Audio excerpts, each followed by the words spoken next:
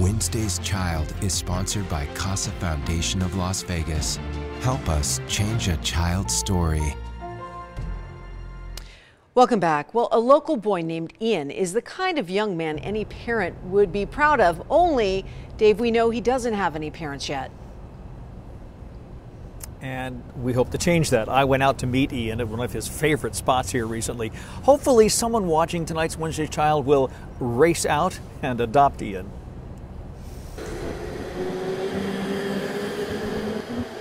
This is what we came for, but not so fast.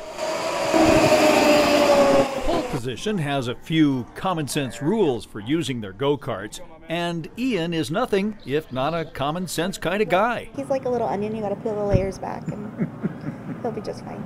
Liz should know she's been trying to find a forever home for Ian for some time, and she thinks he's a prime candidate for adoption. He's just so sweet.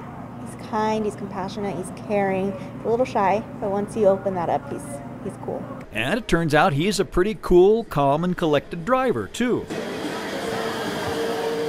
After burning up the track, Ian sat down with me and shared a very savvy outlook on life for a 12-year-old.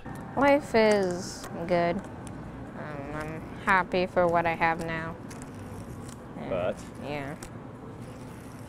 I just want a family that I can stay with forever.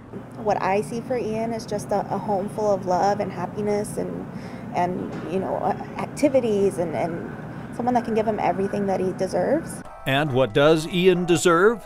Well, he said it best himself. I would like an honest family, fair family, a loving family, people that care and that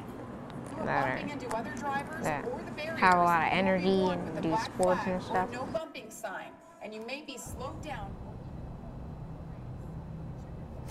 Ian is free and clear for adoption. You can find out more about him through our Wednesday's Child Partners Raise the Future. Just call him at 702-436-6335.